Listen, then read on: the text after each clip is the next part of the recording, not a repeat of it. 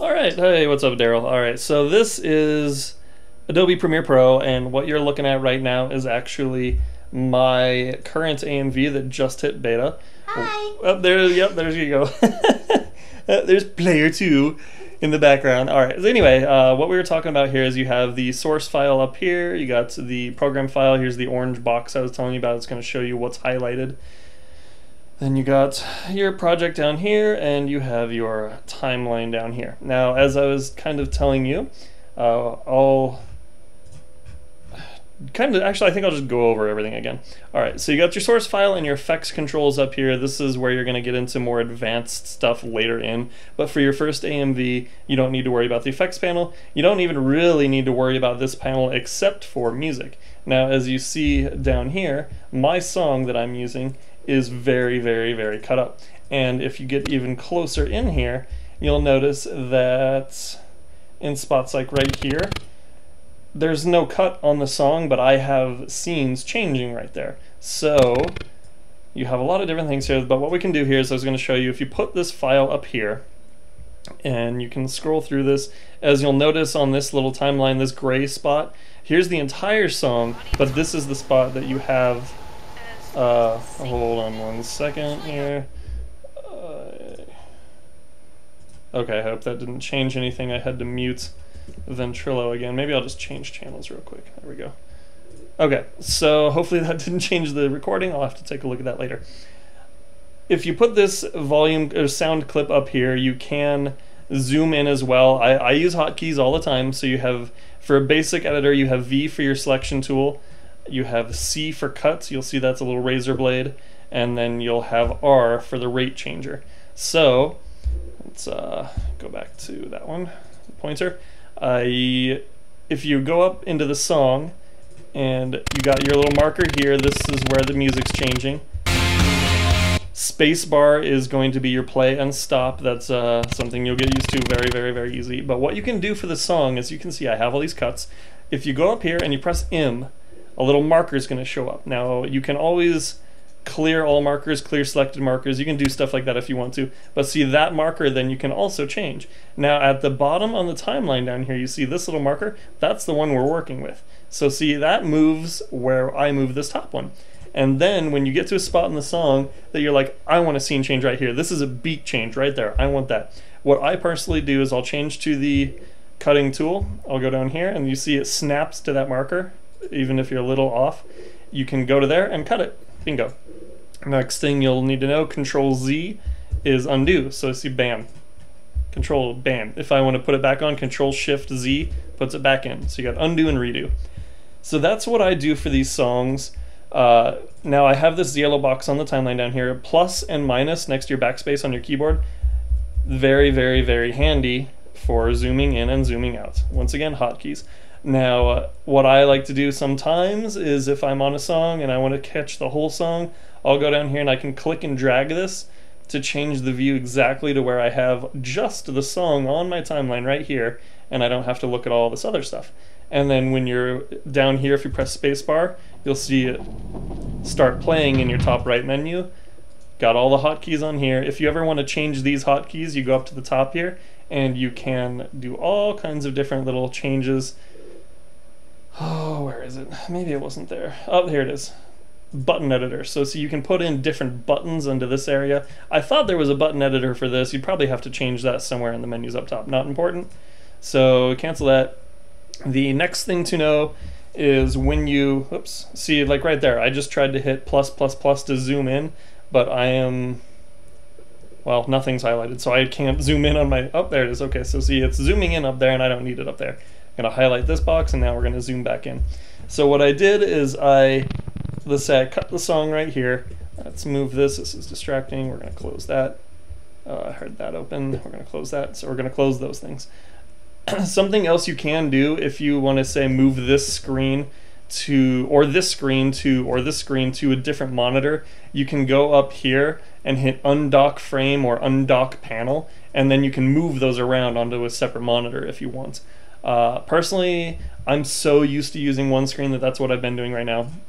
And when you're in here looking at stuff, if you really want to see the full screen, if you hit Control tilde, The tilde is the key right next to the number 1. Control tilde, bam, full screen. So there you go. I'm going to change it back to that. But anyway, if you cut the song like I do, you can then, I'm going to select the pointer, you can click and drag the video clips, and it'll snap and show you those little white arrows that pop up right there. It'll show you it's snapping straight to that spot that happens to be the song cut and the video clip right there. So we're going to zoom out a little bit. You see here, this is my AMV that I'm working on. You have different timelines here. I personally use 1 for audio. I use 3 for video because there will be some spots like right here where you have this stuff that I'll get into next. The P button, P for pointer, you'll see a little pen pop up. That's the next thing you'll maybe want to get into. That's for fading. So if you have like right here, I'm clicking and dragging this little yellow bar. If you see that dot show up, you can move this dot here. And you have a second dot that you can have in different spots as well. So I have this scene playing, and then it's going to fade into the next one. And if you want to, you can put another dot here and there. See, then you have a crossfade. And at one point, they're both dark.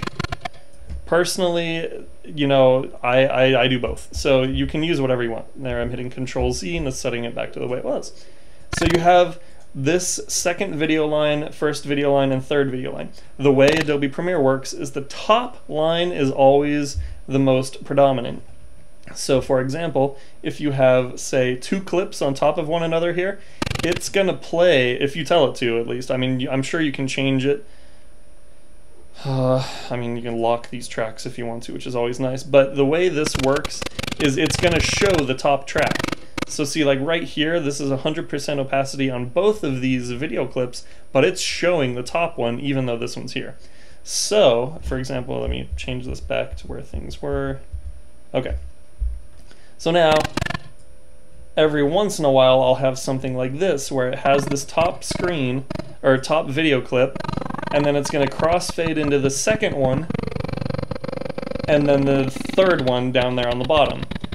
The reason I have that is because I have this clip overlaps both of these other clips right here, and since it does that, it has to be in the middle with the different fades so that this one can fade into this one, and then this one can fade into this one. So the P, the pointer tool for fading, pretty important. If you're using V, which is your selection tool, you can use V to stretch and drag clips if you want to cut them. There's different ways to do that. What I'm kind of getting at here is if you have, say, C. Okay, let's say this scene, I want it to stop right here. You can do 2 things. You can either cut it, press V, select that spot, and hit delete. So that's one way to do it. Or, redo that, I want it to stop there. If you're on the marker tool, you can just go to the end of the clip, click and drag, and bam, you can drag it to the spot right there. So there's 2 ways to cut and change your clips. The next thing to know is if you press R, you have the rate change tool. You'll notice the pointer has that red cross through it, the red strike through it. That means you can't do anything where the mouse is right there. You have to be on a certain spot for it to work. The rate change, you'll see this one is set to 107%. So that means main speed is 100%. This is going 7% faster. So this is a little bit faster. What you can do is you can hit R, you can click and drag, and see now it's at 300%. So now it goes really quick. So we're going to redo that. We're going to press minus. Personally, what I like to do in an AMV is I will have all of my video clips on this side. I will click and drag. Here, let me move this over here to the end. I will click and drag. Maybe I won't click and drag. There we go.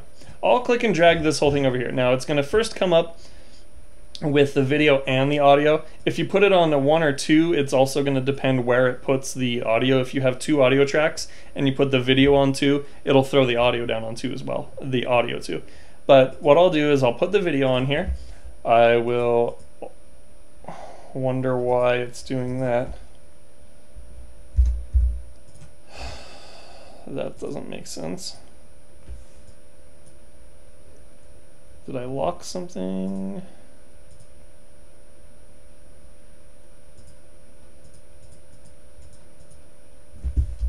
What the hell? Alright, well, usually what I'll do, I don't know why it's doing it this way. Usually what I do is I throw both of these on here, I select the audio track, and then I delete the audio track and just keep the video.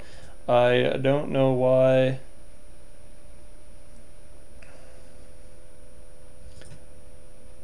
I don't know what I pressed that would... Huh, well, that's another way to do it. You can lock the video one, and then you can delete the audio. So then you can bring it back. So anyway, what I do in my AMVs, I will throw all of my projects, all of my audio, or audio and video onto one track, onto one timeline. Then I will go through very meticulously and cut out pieces I want to use, cut, delete pieces I don't want to use, and okay, we're gonna get rid of that, and then that's where you'll see all of this stuff. So I have all of this extra video stuff that I wanted to put in the AMV that I couldn't fit, but it's all here. It's all cut up into little itty bitty pieces, and that's all sitting right here. Then what I personally do is I will also save these projects multiple times. I will have, like this one here, I have the Black Rock Shooter, I have the backup, and I have the beta.